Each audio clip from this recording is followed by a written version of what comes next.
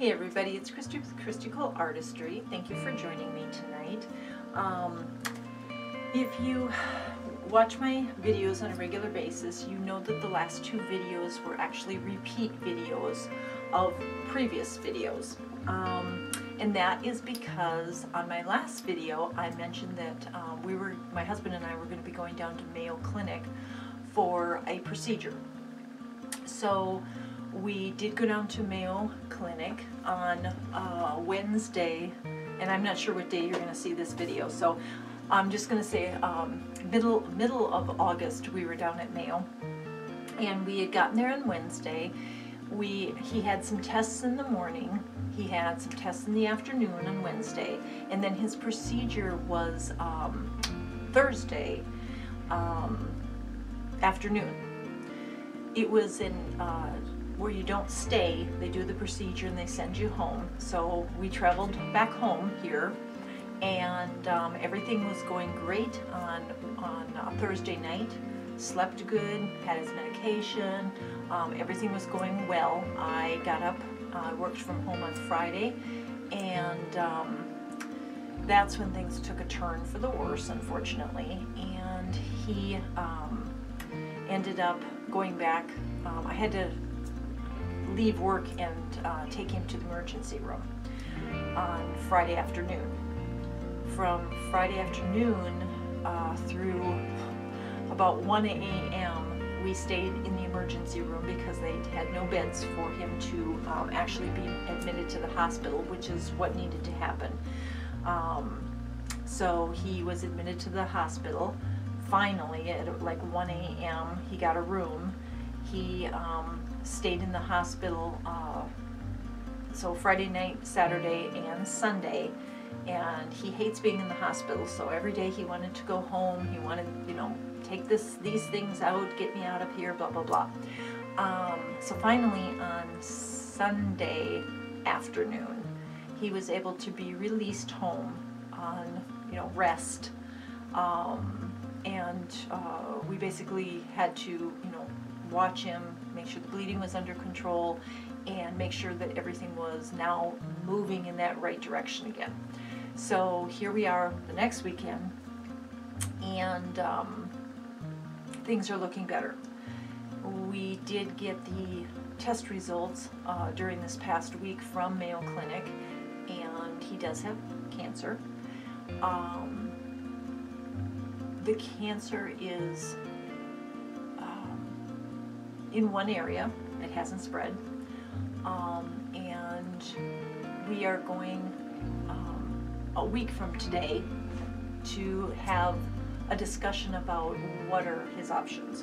We know from a discussion with Mayo Clinic that the options out there are radiation, chemo, and surgery. So that's what we're going to be discussing this in a week, this next Friday, at his in-town doctor. So Mayo Clinic is basically kind of done right now, and whatever is decided, whether it's radiation, chemo, or surgery, looks like we're hoping chemo is off the table and that radiation and surgery are the options, but we don't know yet. So that's our next path, or next decision making. So again, I put up a couple of videos so that I could keep you guys interested while we dealt with this situation. So yeah, so please keep us in your thoughts and prayers, and I'm going to get to tonight's video. So I thought what I would do tonight is show you what I do when a pour doesn't turn out. Normally I scrape them, but once in a while I don't know that they haven't turned out until they dry, and I see them the next morning because I let my paintings dry overnight. I put them under a covered screen so that I don't get bugs and things in them if, you know, like flies come in the house or whatever. So I'm going to show you this canvas, what happened to it, try to remind you of what painting it was supposed to be, because it was beautiful, it's not now, and then show you what we're going to do to reuse this canvas. So give me a second, I'm going to bring the camera down and we'll get started. So I'll be right back.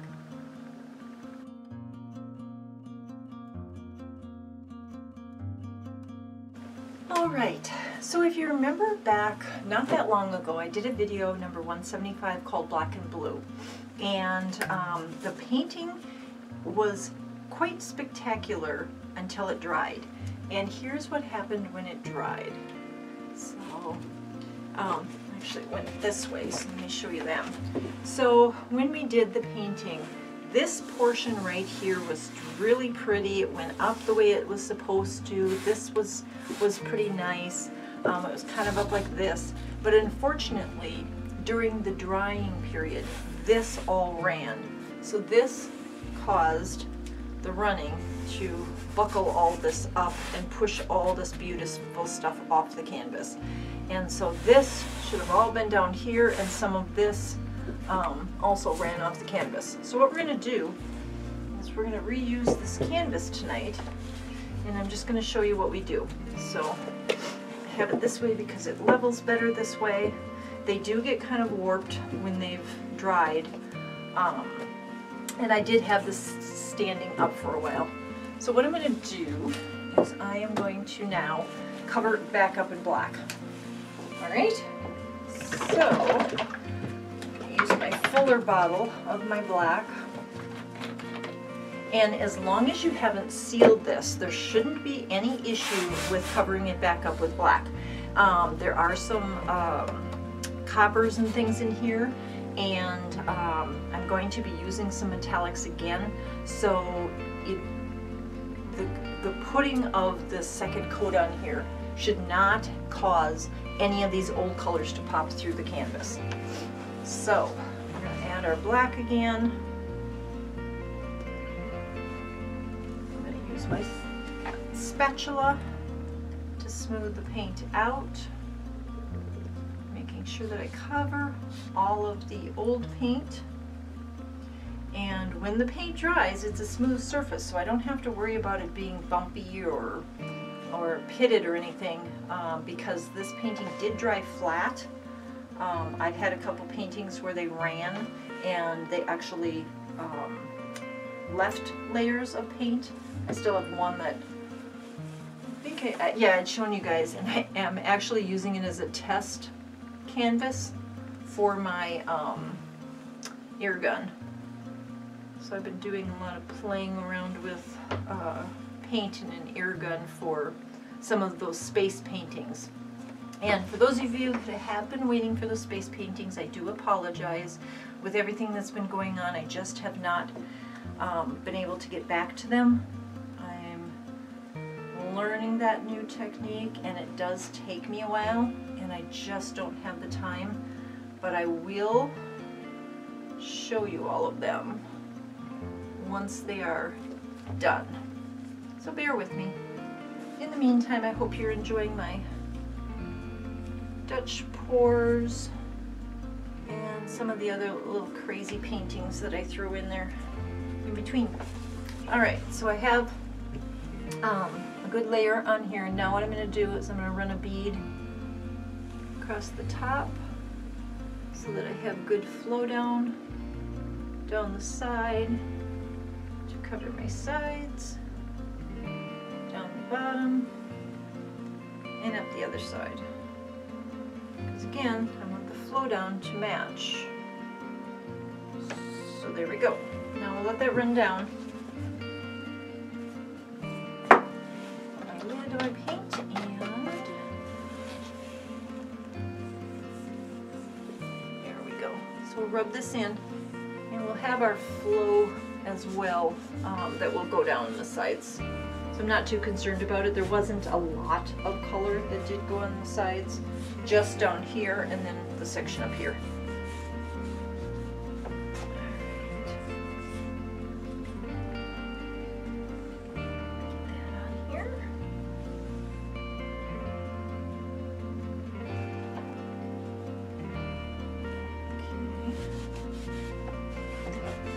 Do see, and if you can see in the light, you can see these little areas here that haven't filled in. we're going to want to make sure that we add more paint to those areas. And then they'll even themselves out. A little bit in here, and down here. Alright, now let that get filled in here. There's a little stubborn section right there. And this is pretty good. Alright, now let's torch the bubbles. Then we'll talk about our colors for tonight.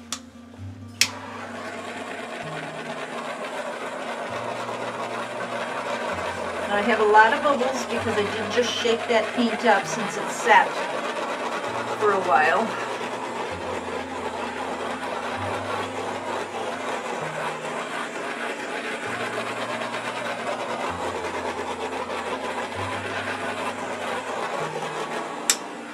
Alright, let's take a peek at it again.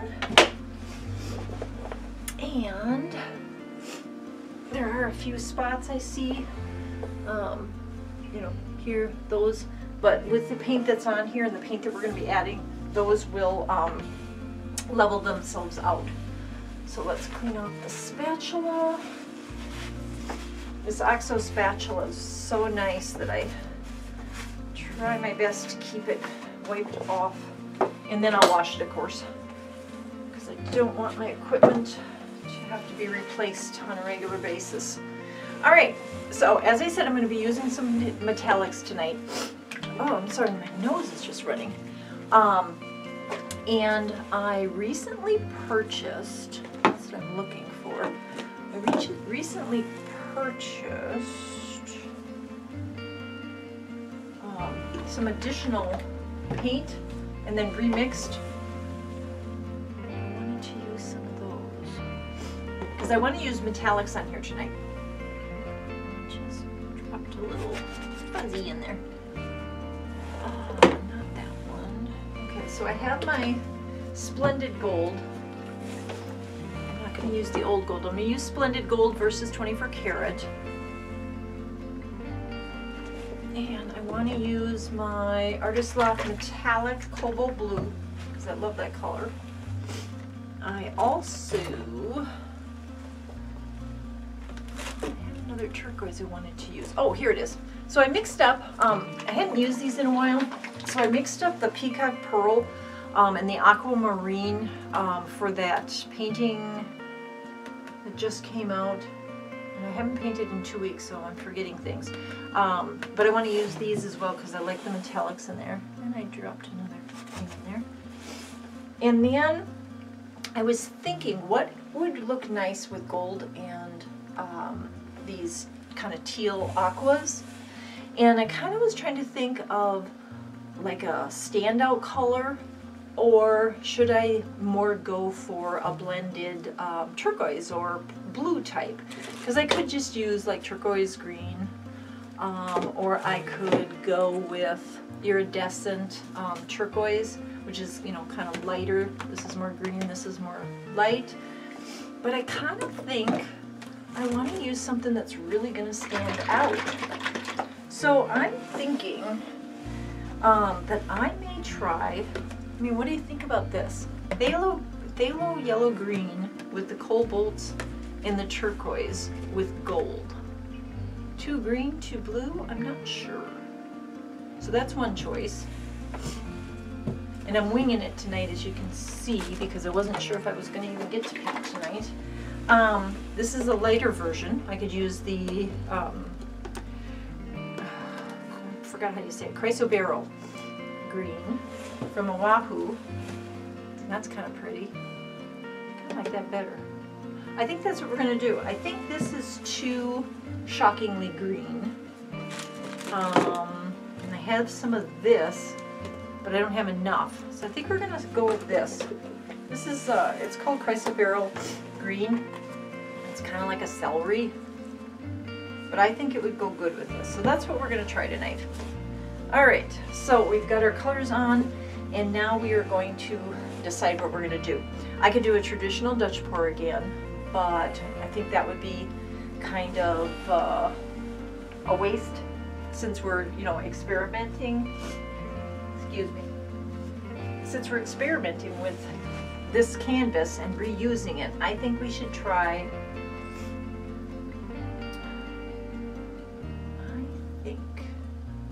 I think we should do a Dutch pour, but I think we should add a sprig on it this time. So I'm going to go here, and then I'm going to add a sprig up to here, because again, we want to cover some of this. We want to use this, but we want to have some white space still. So let's try that. So the first color I am going to use is I'm going to use this Chrysoberyl as our base color, and then we can add it in again as we want, but this will be then our shadowing color on the outside. Okay, so let's do that. So here we go. Whoop. All right. So again, this is kind of the Chrysoberyl, I think it's called. Yeah, Pearl. So this is my Pearl, and I'm going to give it a good amount because again, I want it to shadow these other colors. So that's what we're going to do. Now we're going to use the other colors as accents in that green. So our next is our metallic cobalt blue. Love this color. And again, sometimes I think these out ahead of time, and sometimes I just say, you know what, I want to paint tonight, I want a video, and I want to see what happens. And what happens is sometimes your jars are clogged. Oh my goodness, I can't get that open. There we go. Let's see. There we go. So this one is the Aquamarine, metallic Aquamarine. So it's a lighter of the turquoise. It's really pretty, as you can see. All right. And then I'm only going to use a little bit of the Peacock Pearl because I think we've got a lot of metallic going on here. And this one again is another dark one. So I don't want it to take away from my Cobalt blue. But I love Peacock Pearl with aquamarines. I can't talk today. Alright, so now we're going to use our Splendid Gold by Deco Art. And that's because it's a nice bright gold. Get a clog in there.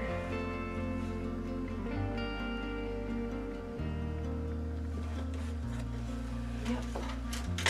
Appears to be a clog in the bottle, which sometimes happens. Let's see, there we go. See if we can get it out of there. Nope, all we do is bring it back up again. Alright, let's... Yeah, look at that. This is what happens when you're not home for a while and your paints get a little globby. Sometimes they can do that. Alright, let's poke a hole in here. There. Alright, I got the clog out.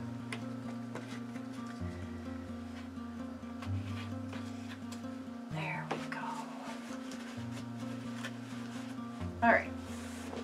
So let's finish this up. This has already kind of sunk in, the gold has sunk in, which is fine. And I'm not going to add too much because again, I want this Chrysoberyl, and yes, I'm probably saying it wrong, so if you know how to say it, let me know. I think it will look pretty as an accent. So here's the word.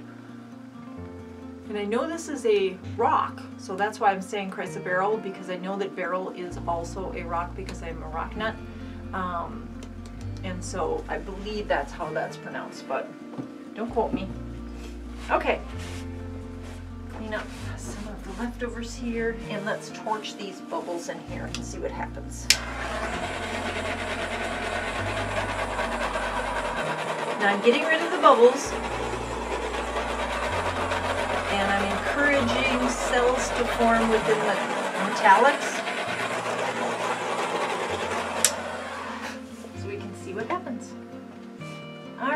let's blow this one out and see what we end up with. What's plugged in today? Which one do I have plugged in? Oh, actually I have my compressor plugged in, so we're going to unplug that, and we are going to go, let's go with the flower. Let's try the flower dryer tonight. We'll get smaller petals. All right, here we go.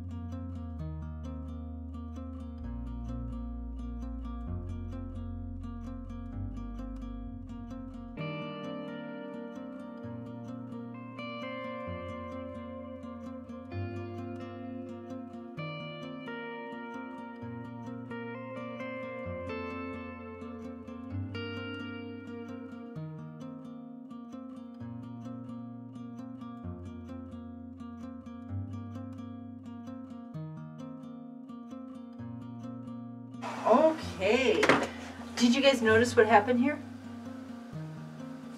This little booger here drug through my paint and made a mess. So I'm going to drizzle ever so lightly some more of this gold in here. So I'm going to add a little bit of my green back, because I lost a lot of my green right here too.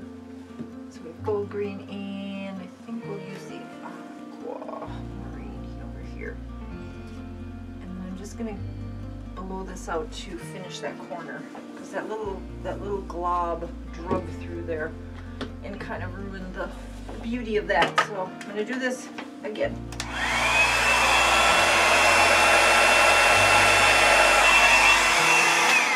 See? Easy. Fix that section. I love what's popping here and what happened here. This is really pretty. I like these colors together, and I love using a black background with these colors because it just makes them like pop, and they're pearls and metallics, and they just shimmer. So there's going to be some additional things happening in here, and along this petal and this petal. Hopefully I can control this one and it doesn't fall off. This one does need to be blown out slightly, so I'm going to do that. The Chrysoberyl that I thought was going to be like the massive outline really took a wonderful back seat to some of these pearls and aquamarines, these Deco Arts. I love just the colors and the shimmer that's happening in here. So many cells over here. So let me grab the camera, look at this right now, and then watch what happens in a few minutes when these finish popping up. It's going to be gorgeous. I'm gonna blow this one out a little bit more because I lost this corner, but I will be right back. All right, so here is our painting for tonight. Beautiful. Now I've already scraped the edges to make sure that I can control what's sliding off. I scraped the edge up here as well, but I think I'm going to end up with some of that going over the edge, even though I don't want it to. And look what happened here. Look at, just in that time, all this has popped out, all this has finished popping out, and then this is still kind of working on it. Oh, right here. And then over here, this little lone one started popping here. And then we'll go over here. And these popped out, but they kind of stopped now. So I'm not sure if we're going to get anything. I mean, I can see the paint, but it might be too thick. So we'll give that a little bit more time and see what happens. But I just love all the cells that are right in here. So I'm going to take you down closer so you can see them. Isn't that pretty? These crazy cells. It almost looks like turtle or alligator skin. Lizard. One of them reptiles. And then one of my favorite sections, doesn't have a lot of cells, but the shimmer is this section right here, that corner that we fixed. Look at all the pearl and the metallic in there. It's just shimmering already. Beautiful. And then I love, you know, how this whole thing came together. It's really beautiful. So there we have it. So let me know what you think about the color palette using the Chrysoberyl green and then all of the turquoise and the Splendid Gold versus the 24 or the old gold or anything. So you tell me what you think about the painting and what you like about it, what you don't like about it, please. And until our next video, thank you for watching my videos. Thank you for hanging in there with me. And please take care of yourselves and take care of each other.